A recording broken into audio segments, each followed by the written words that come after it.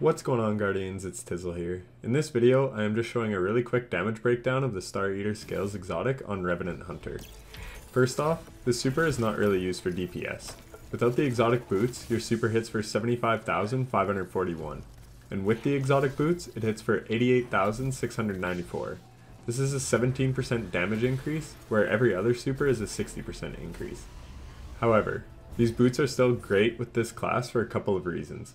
One, you get your super faster, and this super is great for ad clear, especially in GMs. Secondly, it is a one and done super, so if you do use it on boss damage, you will get it out and then can do damage with your other weapons. On top of that, it will freeze every so often, proccing Whisper of Hedrons, so long as you have it equipped. So if you were solo or something, it would be a great way to give yourself a very long lasting damage buff.